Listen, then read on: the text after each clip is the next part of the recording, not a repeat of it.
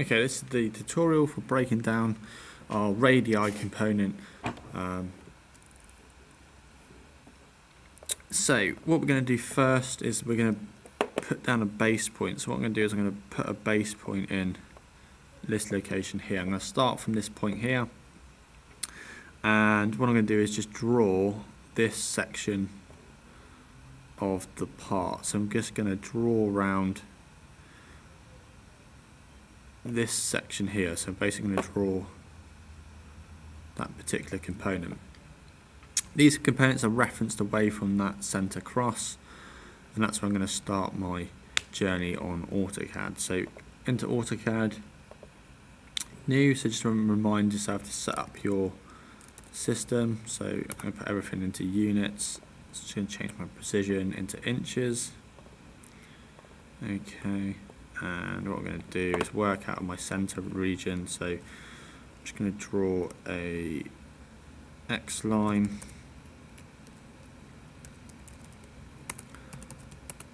Okay, and I'm in my construction layer 1 and 2, like so. So my first is I need to put one in a circle of a diameter 1 inch, 0.125. So I'm going to do that for circle 0,0 and do 1.125. Now it's asking me for the diameter, so before I hit enter, D for diameter 1.125. Okay, it's gone really small, so I've just got to zoom in to find that particular item. The next circle, which is the outer one, which is 1.75. So again, circle 0,0, D for diameter 1.750. Okay, and there's our circles for this first section. Next thing to do, okay, is then to look at the sausage or the isosceles kind of section. Now you get told from the center markings here to here is 2.312. Okay, and this is actually a circle. You can see by this section here, it's actually a radius circle around the whole way. So I'm going to put that one in now. So circle, CI for circle, 0,0, and this has got a radius this time, 2.312. Okay, and that's my circle there. Now, what I'm going to do is just to make my visual view a bit easier, change them to a drawing. Okay, so now I've got my construction set up here. Now I need to draw a line which is 40 degrees.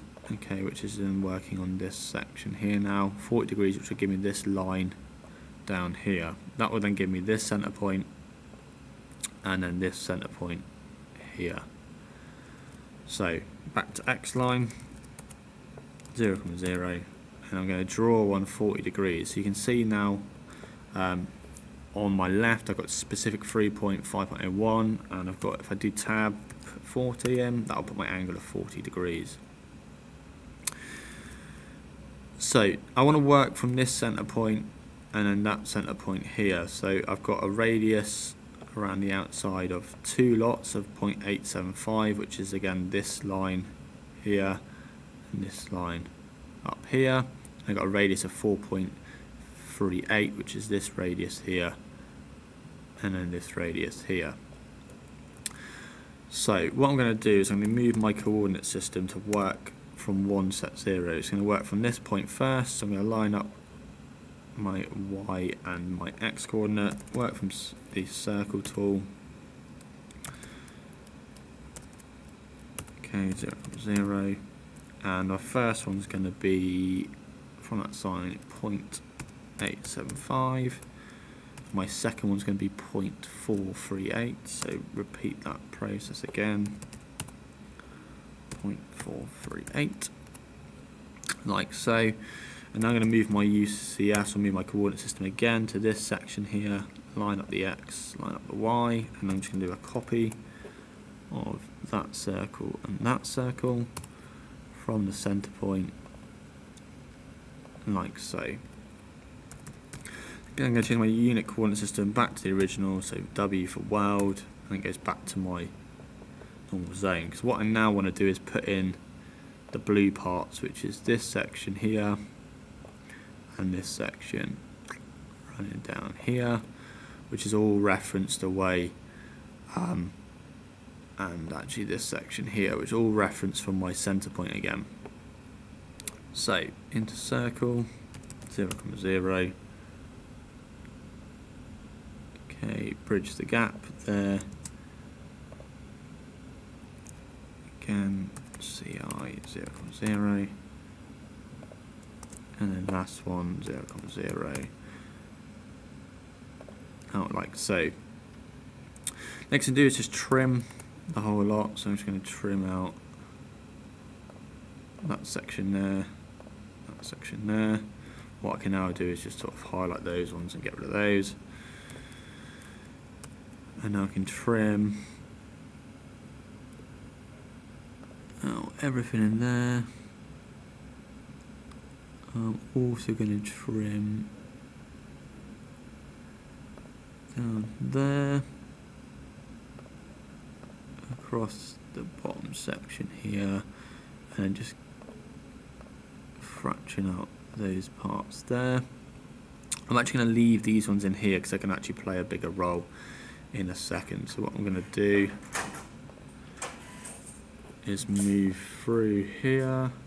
Okay, so convert that into the drawing, and this will come in a later part, so I'm just going to convert that back to my construction so I don't get confused. And then that's our isosceles part done. Next section I'm going to work on is I'm going to work on these circles up the top here. So I'm going to do this, all this in blue. So it's actually 1.875 away from the center line, and it's 0.7 away from the left. So what I'm going to do now is offset 0.750 coming out, and then 1.875. So repeat the process, 1.875 running up. So that's this line here and this one here. What I'm going to do is I'm going to put this in another layer, like so. And now what I'm going to do is turn my construction lines off and turn my drawing layers off, so I'm not distracted by what's going on. So that's giving me this sort of point up here. Now you can do is you have to move the coordinate system if you wish to make it easier, and then we can just do circle tool, 0, 0, and then we're doing diameter 1.625. For diameter 1.625.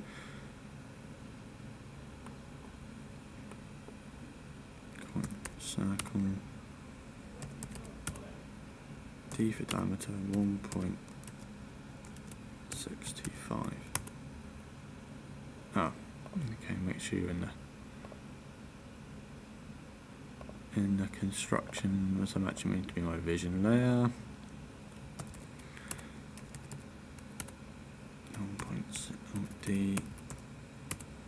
1.65, like so, and then we got our inner one of 0.7, D 0.75A, I believe, yeah, like so. So again, those can then go to drawing. Okay, we've got that factor bit in there, so we've got that little piece in there now as well. Last thing to do is from the back edge here. Okay, we've got 5.804, so it's from this back reference point here to give you the front reference point there. So that's what we're now going to work on. So again, just going to turn that one back on. Okay, going to offset now 2.312, which will give us our first location. And then come back 5.804, and then do our off. I think it's 1 inch, yeah. So again, we're now working down here in this little section. Now, if it's easier, again, you might want to think about that line, this line, and that line going into another layer. So I'm just going to turn off anything that gets a bit confusing. So I'm working on my dims now, so I need to basically now do radius from the center here of 7, so circle. Either you can pick the center or you can move the coordinate system. It's up to you. Go for the point again, trying to click it, so it's 4.437. Okay, copy from the center out to the side, escape, and now I've just got to trim everything out once I put the lines in, so quadrant to quadrant.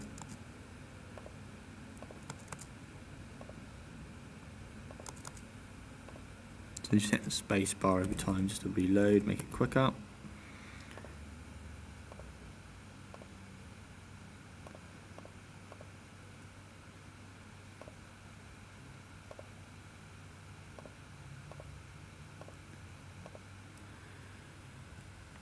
Oh, I'm going to trim that bit there.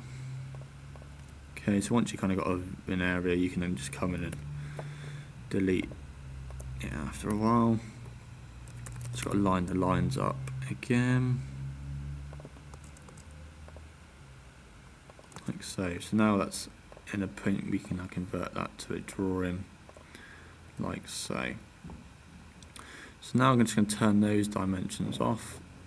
Okay, and what we have now is our section. So we have this section here, which I'm going to colour in green. Okay, with the red section, and we have the blue section up here. Now what we have to do is just put all these radiuses and radii in. So before we can do that, we just need to put this last green one in here, which is again referenced from this center point. So it's 1.375. So I'm going to go back to UCS, go back to my world origin, circle, 0.0. And what I'm going to do is do radius of 1.375. Now I am in a dimensions layer, so I'm just going to open that one up, convert that back to drawing, and then close the dimensions down. Oh, why does that not convert across? Convert that to dims. Okay. Drawing, and then go to drawing layer and turn off my dims. Okay, so we have this kind of scenario now. So what we're going to do is put in our radiuses. So if I clear my canvas, and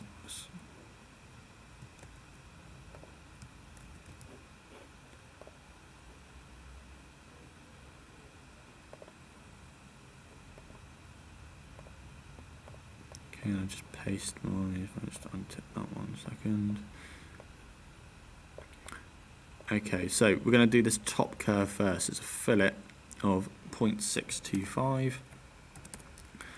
So fillet, alpha radius, 0.625. Okay, and what we're going to do is we're going to click this to this there. That's the first one. Repeat, bottom to middle. Okay, that's the first top 2 covered.